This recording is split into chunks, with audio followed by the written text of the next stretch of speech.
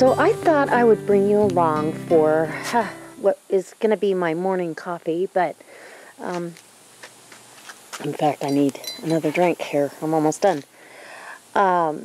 We got the patios all cleaned up, and I'm coming out to do some more carrots. I'm going to plant some more carrots and some more green beans.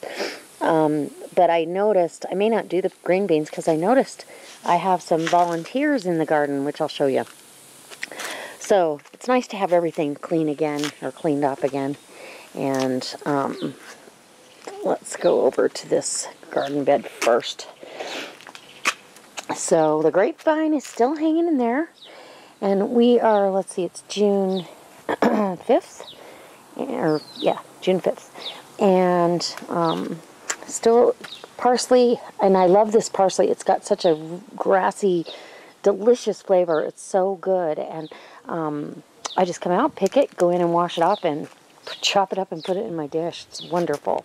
And there's some going to seed back there, and I'm going to let it happen because I don't mind. You can kind of control where you have it. So the little rhubarb, I cleaned that out really good and got all the icky leaves off of it. So I'm hoping it pops back up. It was looking a little puny. And there's actually 2 divisions on that plant. I don't know if you can see it down there, but there's one over there and then one over here. The little tomatoes, they're just hanging in. We have radishes, so I'm going to go ahead and in between that row plant some more, and then in between these tomato plants while it's still cool enough, although yesterday we reached a high of 99.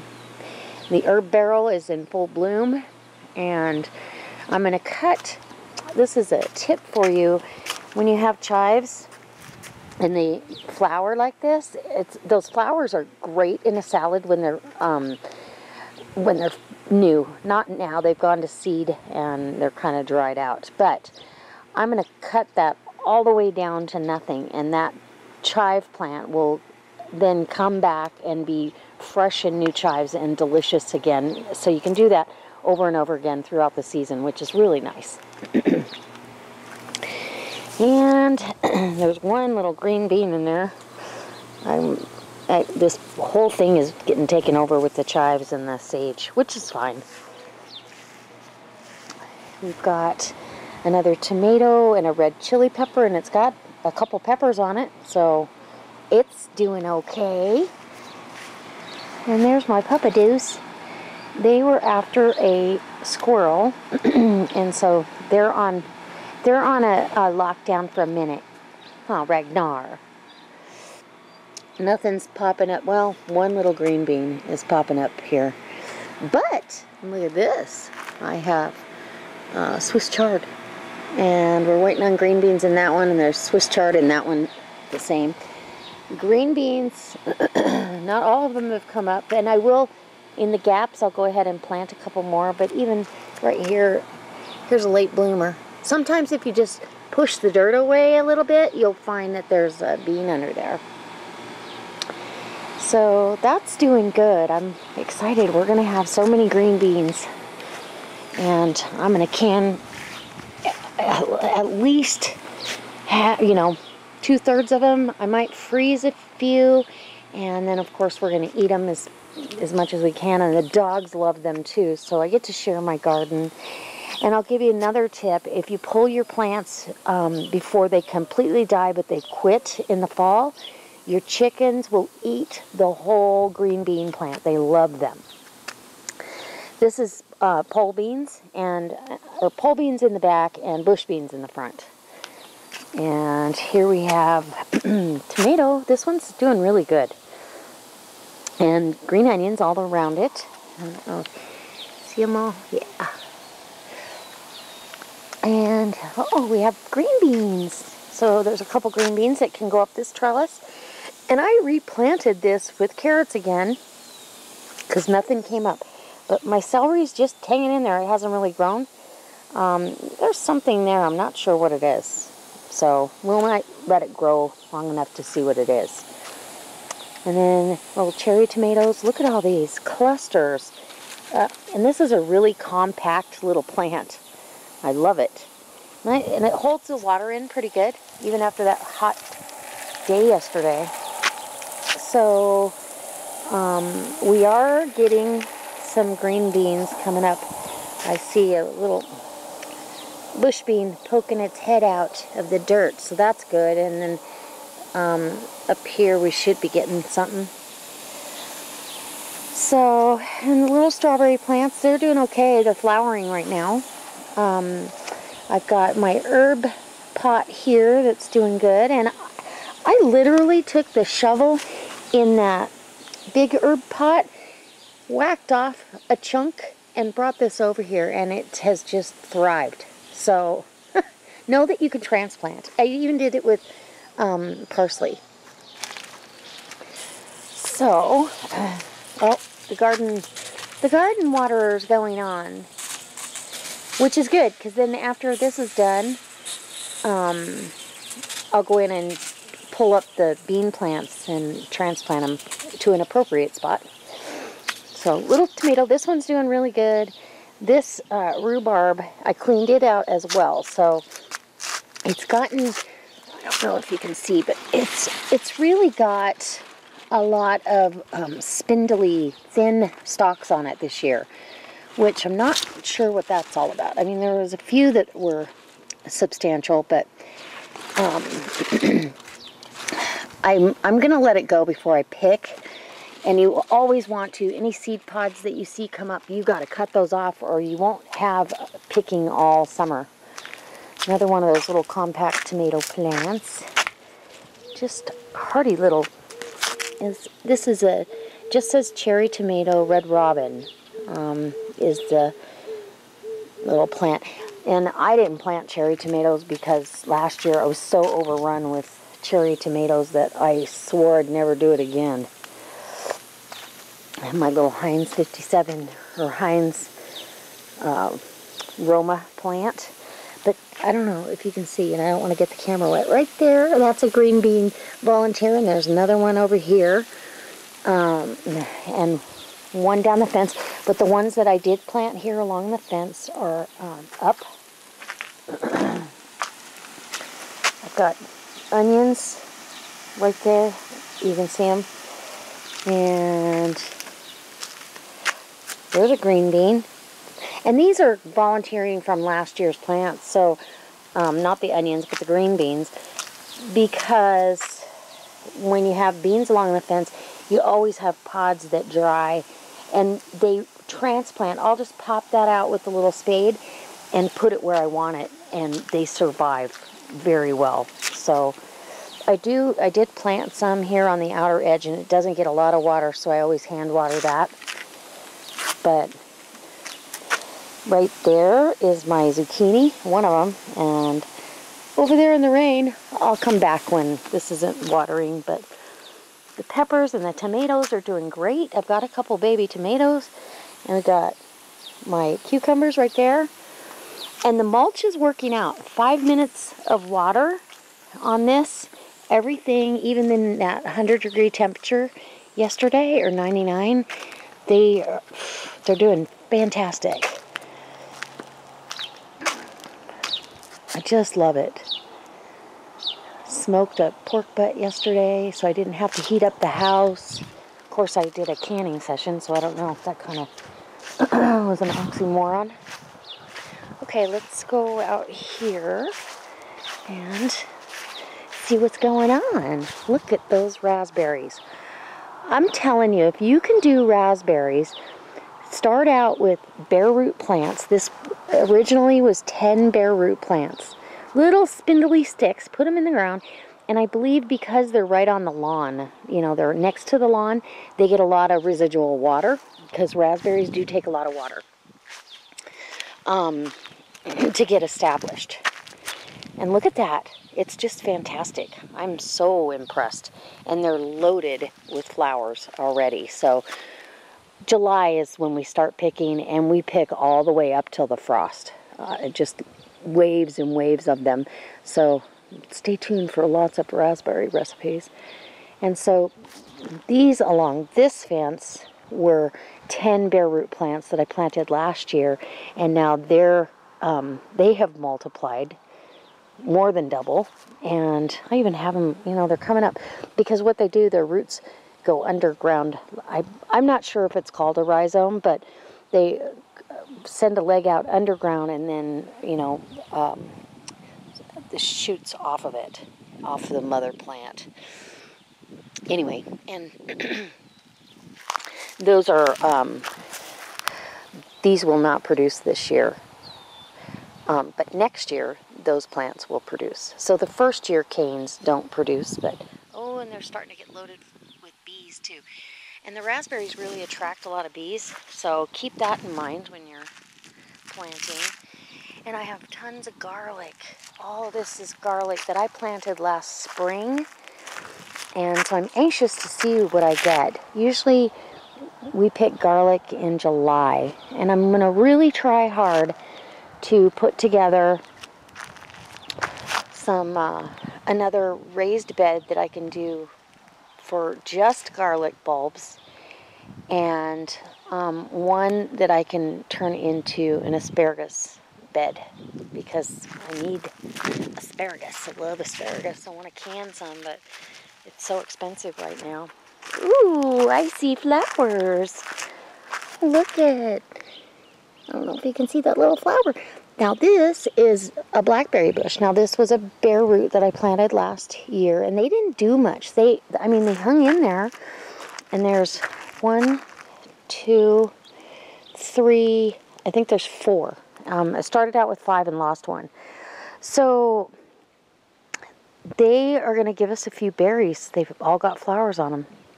That's awesome. And another view of those beautiful raspberries. And down here, the little grapevine, he's just hanging in there, getting his roots established, really, and gonna fight for a spot there with those raspberries. But I'm not gonna. I'm gonna let these raspberries do what they're doing, because they're gonna provide us with a lot of food. And I wouldn't even mind putting a fence along here, and like we have right here, and letting them wander right down that fence line. But I'd have to talk to my husband about that. I think he'd be on board. He loves them. Look at little bees working. Work it, girly. Or boy. I'm not sure. I guess it's a boy. Okay. So, oh, and in here I do have squash. Remember?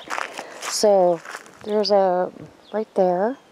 It's come up, and right there. And I threw some cucumber seeds out here. Somebody said, I think it was Lisa from Lisa's World. She discovered that the squash beetles and all those, they don't like cucumbers. So she hadn't had any problems letting the cucumbers wander and meander through. There is a little sprout on the other side of that stick that is a squash plant as well. And then I just keep picking this lettuce for the girls. In fact, I think they're waiting for their morning pick. Let's get them some lettuce, because this has all gone to seed. It's bitter for us. So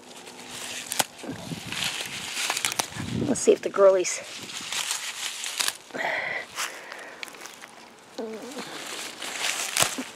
Just grab a handful. Hi, girls.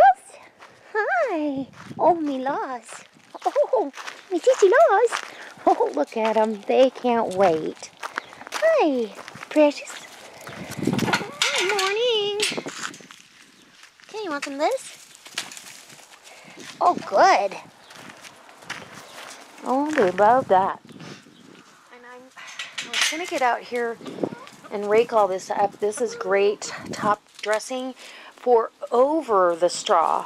You want to put this right around your plants, because there's fresh poo in here. But if you put it on top of the straw, and as it gets watered down, it dilutes it, and your plants are fine. Just make sure you keep it away from the actual base of the plant. Would you guys like something else? Okay, let's get... Alright, just keep their stuff in tubs.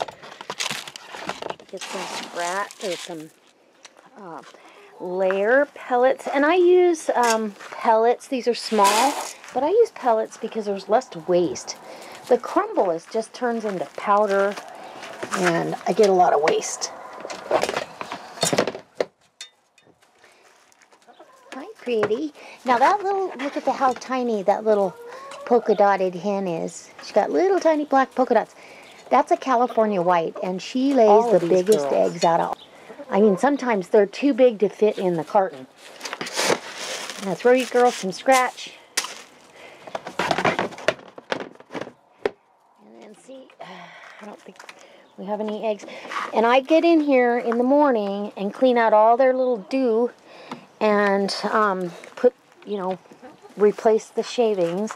And they just, they get it down in here. This was the little coop that we got at Costco, and it was great to raise the babies in, and they've never stopped using it, even though we have the old coop here.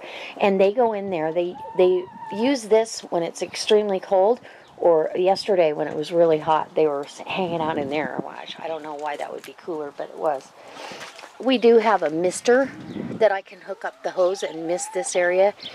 I don't find that they appreciate it as much as maybe our dogs would. She says, I want to go with you. Bye, lovelies. I love you guys. And I'll bring him a handful of spinach. I'm going to make a turkey and spinach omelet for Michael. So I will bring them some spinach. They always get to share. And, no, we have this full of water, and we change it out every week or so. And it waters this tree during the summer months. And this tree I planted when we first moved here, so it's about 13 years old. Anyways, yesterday when it was so hot and the dogs went out for a walk with Michael, they immediately came back and they all jumped in there except Shotzi. We wouldn't let her do it, and she stayed home. She went to the mailbox with me because she's due to have those babies next Friday. Oh my gosh. So I've got to get this ugly off the fence. I'm going to try to get Michael to help me because I can't do it. I don't think I can do it by myself without making a huge mess. The neighbors cut down took down their side of that plant, but now it's coming up on my side. And they haven't got the roots killed. And so now I'm left with this dead crap on my fence, which, whatever. It is what it is. Okay, look. Gooseberries. Can you see them? Little tiny. Those will turn a really pretty color of pink, and they're delicious. And they're getting pretty close. Another couple weeks, they'll be ready. And I think I'm going to put some Roundup on that plant because it's going to come up and take over my side. Yeah. I think it needs some poisoning. And that's a blackberry, I believe. Or maybe it's a raspberry.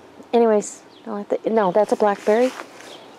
And these are raspberries. But they really never do that well. I don't know whether they like this side or they don't. And there's another one down here, and I actually need to get the dead cane off of that. But,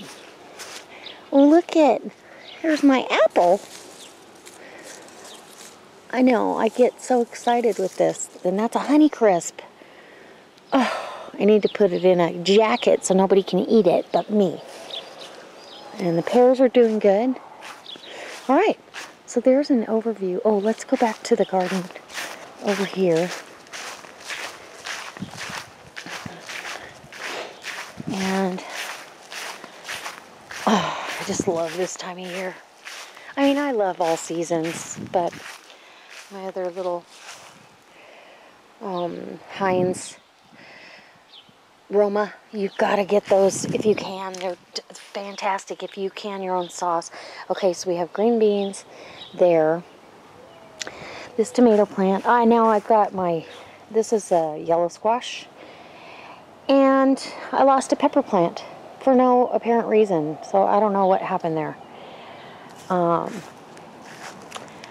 did spread the mulch out. There's the other zucchini. So I think we're doing okay. I'm really trying not to overcrowd, and if I do, I want to overcrowd it with green beans and with things that I can preserve. Okay, so we have green beans coming up. Yay! And even down here, because I just planted this, so about a week ago. You can just about count green beans coming up in 1 week. So there you go. That's my garden, and I absolutely love it. I appreciate you guys coming along and visiting with me and leaving comments, and let me know what you're growing this year. And as always, I can't wait to see you next time. Please go check the links below, and if you need to do any shopping on Amazon, if you click on one of the Amazon links and shop for whatever you like through that link, it helps our channel out immensely, and it doesn't cost you a penny more. Alright guys, I can't wait to see you next time for another delicious recipe. Bye!